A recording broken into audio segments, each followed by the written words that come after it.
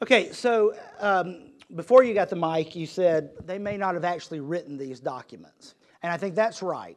So we don't have any names on the Gospels until the 2nd century. So if Mark was written around 70, the disciples are all dead by this point. Right? So the first group of the community of faith would have pretty much passed. Remember, life expectancy in the ancient world was not what it is now. We often think Jesus died so young. Well, actually, he was a good middle-aged Jew at 30, in a sense, in terms of lifespan back then. Now, that's tainted a little bit by there was a high mortality rate for children. So if you got through childhood, you might live longer. But still, we can assume that by the time Mark wrote, the original Christians are all gone.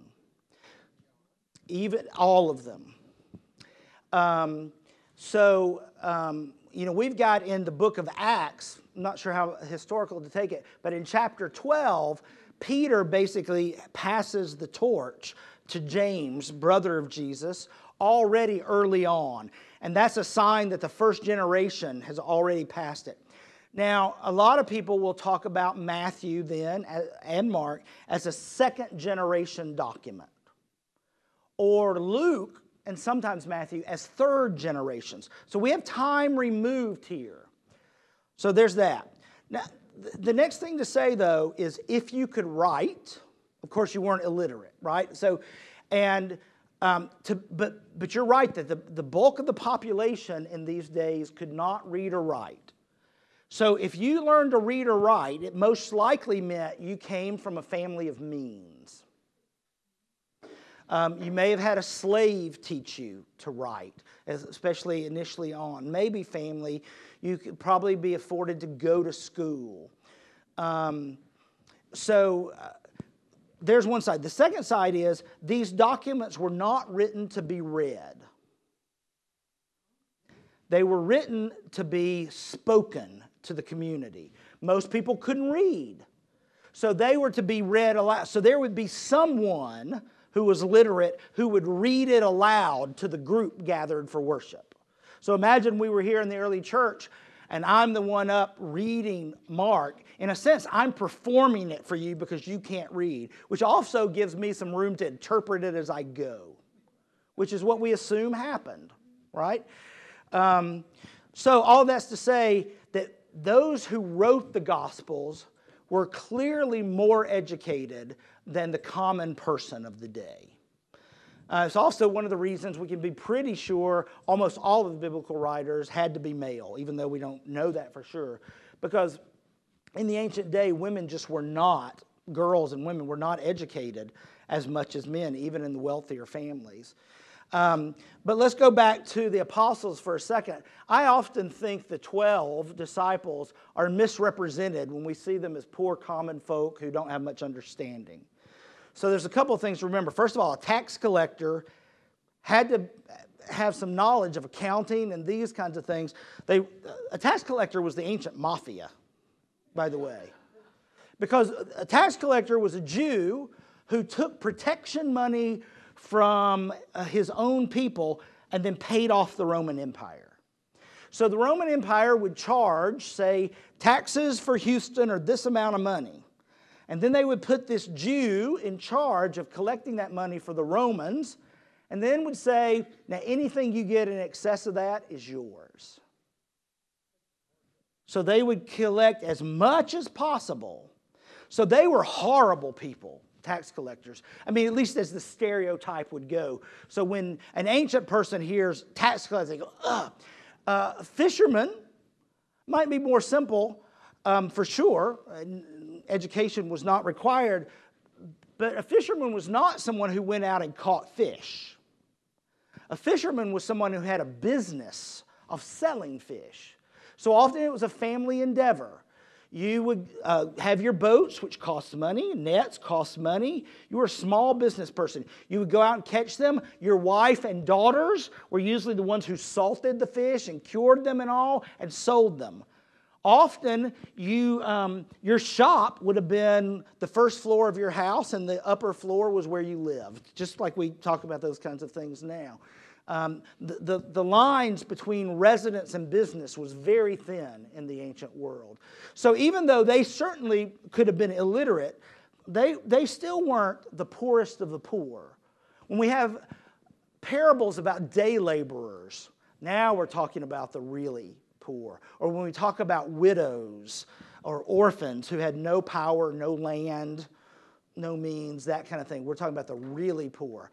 So in the ancient world, you had this sort of very poor and then a little above that, daily subsistence fine and all that kind of stuff. But then there was no middle class like we think about it. We talk about the waning of the middle class. There was nothing. There was a huge jump to the rich. I mean, this was trickle-down economics, Reaganomics gone awry in the worst of ways. That the separation between those who get by and the really poor and those who have bunches is just extreme.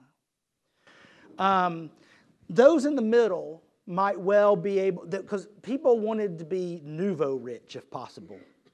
So the best way to do that was to trade.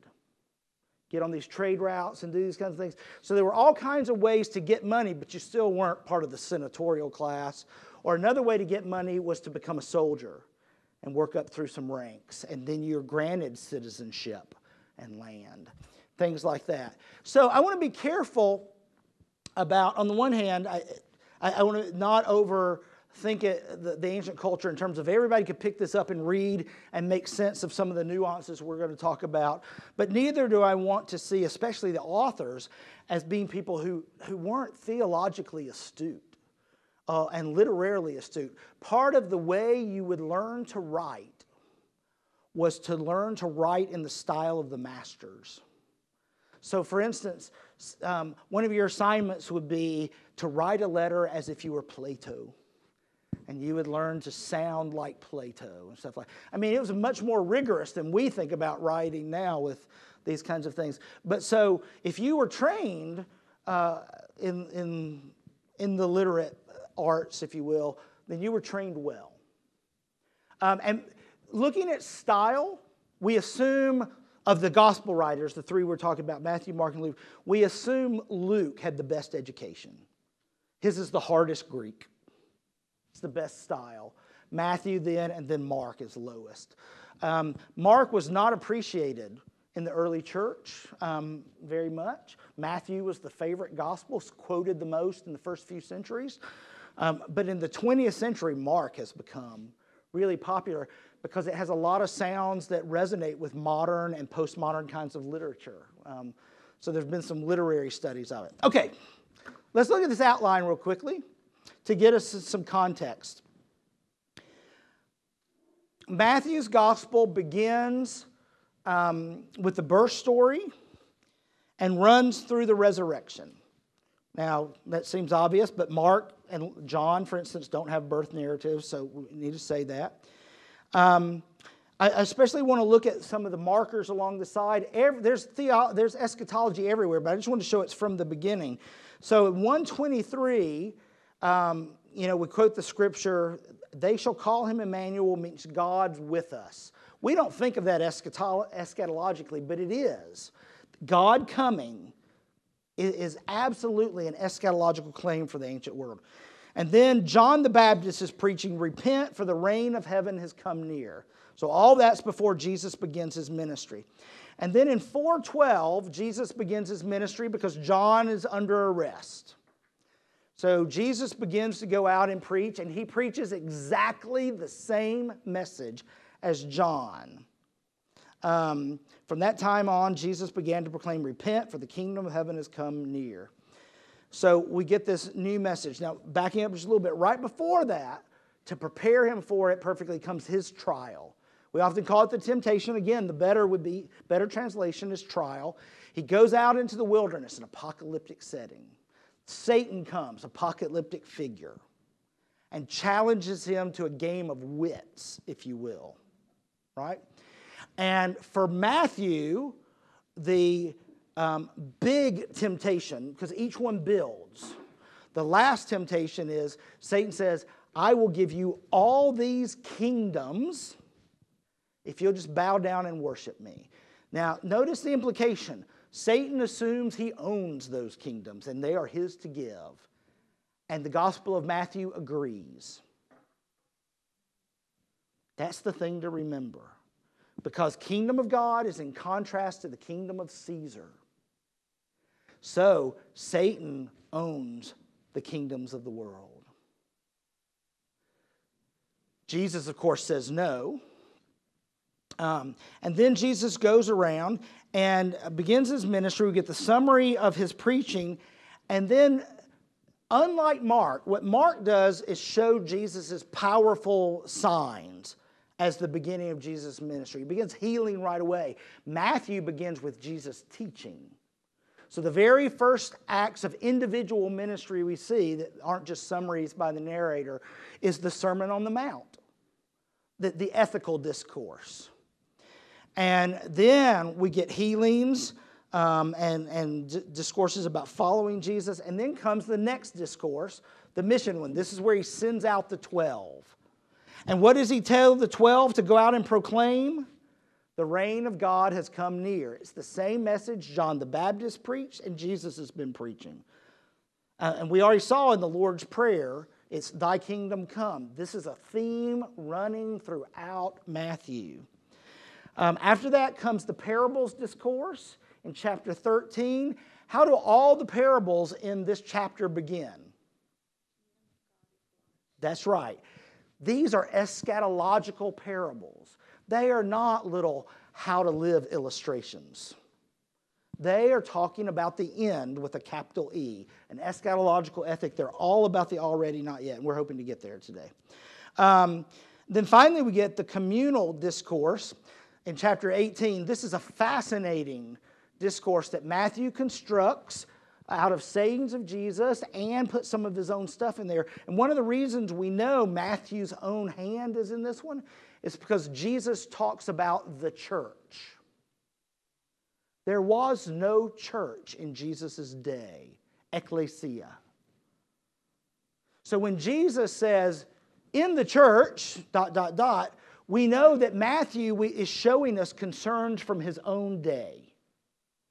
And so part of what goes on in this chapter is to show how the community should behave in its own dealings with each other and all as an eschatological community.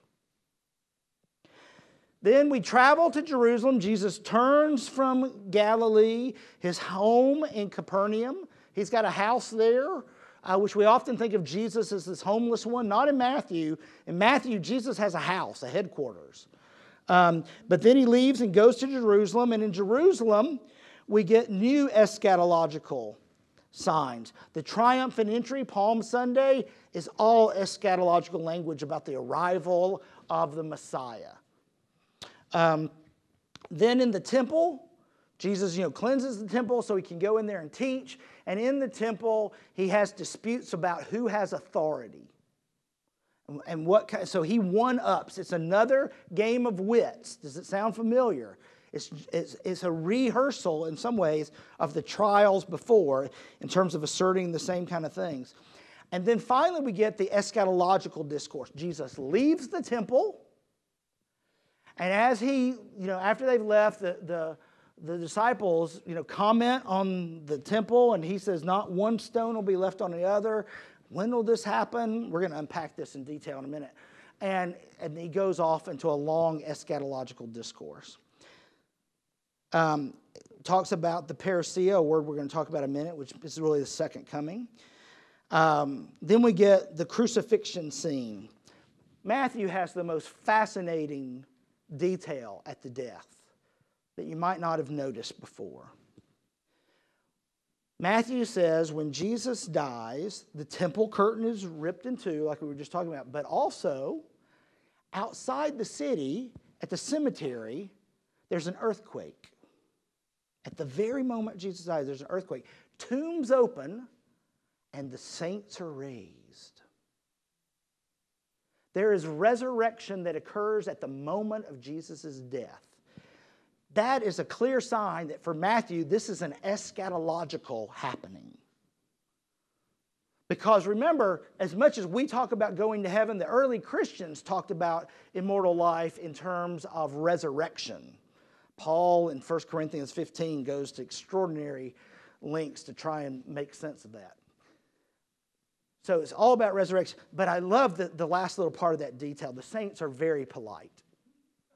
Because these raised saints, they stay outside the city until after Jesus is raised so they don't one-up his moment. It's a great little marker there. And it's so fascinating because we have this whole apologetic issue later at the resurrection scene where for Matthew you have to put the guards at the temple, at the tomb, and then they see the resurrection but they lie about it and everything. But this little notice about the saints being raised just goes away. It's a radical eschatological moment. And then notice at the resurrection scene, another earthquake. Stone is moved away. So Jesus is gone. And then Jesus gives the Great Commission. And at the end of the commission, how does the Great Commission start? Do you remember? All authority on earth and in heaven, whichever order it is, has been given to me. How did we start off with Satan right at the beginning of the ministry? I will give you these kingdoms. Now Jesus has taken authority. It is not, I waited to get, God has now given it to the crucified and raised Jesus. And then the last word is, and I will be with you always. We started with Emmanuel, God with us, and now we end with God with us. Matthew is very clear that he has told a story with a beginning, a middle, and an end, but it is not really the end of the story. The whole book is the beginning of the story, of the eschatological story. So the question is, if Jesus' ministry only lasted for a couple of years or so, who are these saints Matthew talks about? And the answer is, we don't have a clue. But it would not have been saints of the church. I think it would have had to be seen as saints of the Jewish faith in some ways. But it's not even clear to us exactly what he means by that word. So the most we can say is it's really clear that he sees this as an eschatological thing, that even through the death we are raised. But beyond that, it's not clear what Matthew thought. I had a question earlier about what is exegesis, because I've used that line a lot in what I read, and we talk about it at seminary all the time. So let me just say a word about that in relation to this, because that'll be helpful. The word is exegesis. So the first time I heard this when I was going to school, I thought, what is this exit Jesus stuff? I had no clue what that meant. But exegesis comes from two Greek words, ex, which is like from exit, out, etc., and ago, which means to lead. So exegesis is the word we use for interpreting the Bible, which means to lead the meaning out of the Bible. So we try as much as possible to figure out what the original intent of the author was. How would the first audience have understood this? What did it mean in its ancient setting as opposed to what it might mean in its current setting? So classically, people talked about exegesis moving to interpretation. That language isn't really used much anymore, but it's helpful to show at least that there's a difference between trying to understand the text in its ancient setting and then determining, now based on that, what does it mean for us today? So then and now kind of move. So one of the primary methods of exegesis is simply to try and figure out what would have been obvious to the original readers that's no longer obvious to us. So for instance, back where I came from in Lexington, imagine 200 years from now, the site has been completely changed and there's an archaeological dig there. And you're in this archaeological dig and you find a reference in a document you got from the Dead Sea Scrolls of Lexington, Kentucky, that refers to circle 4. Okay, so you know some from your studies about numerology, and you know that circle is a symbol of eternity, and you're trying to figure out what's the importance of this. But if you had lived in Lexington in my days, you just simply would have known that was the name of a road. There are lots of things in the biblical text we just simply don't know, but the original readers would have gotten just like that.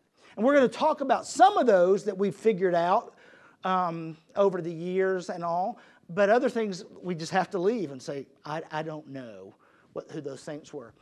Now, a contrast, just to throw another term here that's often used in the Guild. And I said I wasn't going to throw around a bunch of $3 words, but it's called eisegesis. I'm not sure if you see it. Instead of EXE, it just starts with EIS. And it comes from the word in Greek, and ago.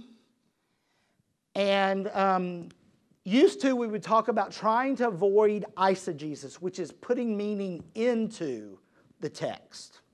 So, for instance, one of my professors used to say, the Bible's written on a need-to-know basis.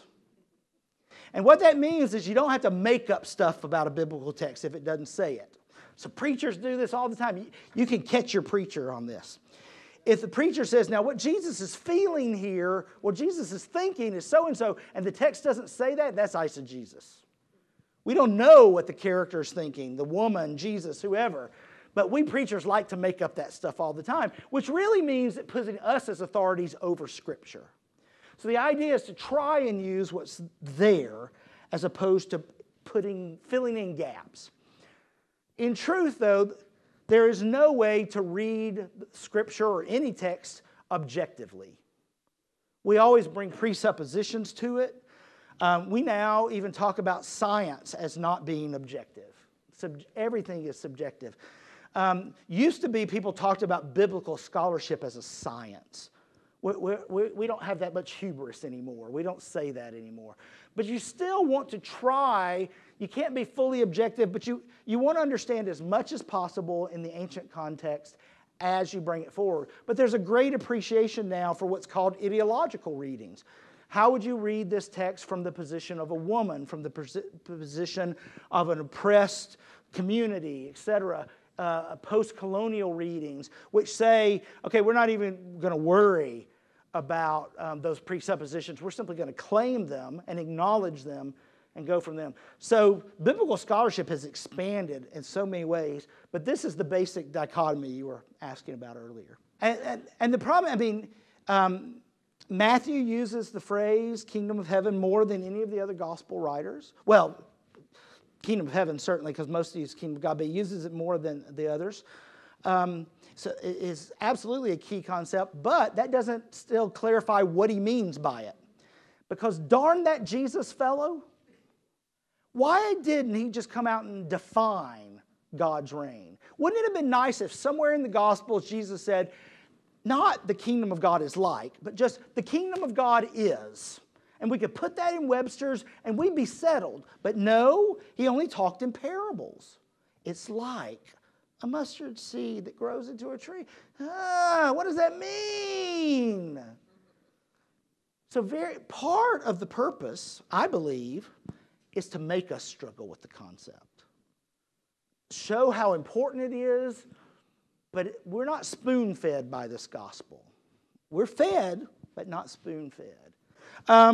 We've got that sort of outline. We're going to come back in just a second and turn to Matthew 24 and 25, the eschatological discourse. So we're going to look at the center of the language.